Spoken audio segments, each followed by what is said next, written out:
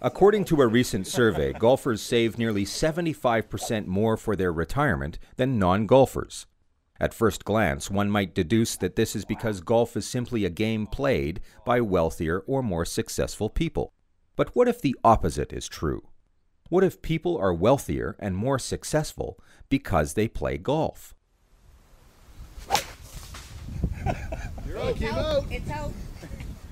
What if elements of golf, like the ability to remain focused on a narrow target until you reach it, regardless of the hazards you encounter, actually filters into other areas of your life?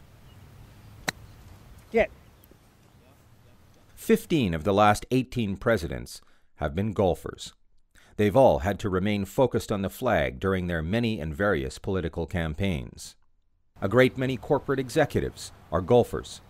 They wind down by playing a game that is all about remaining focused on their end results. Uh-oh. And if none of this is inspiring enough, consider this. Clint Eastwood is a golfer. Coming soon. Rick Hoogendoorn's 18 Holes to Early Retirement. How thinking like a golfer can help you retire earlier.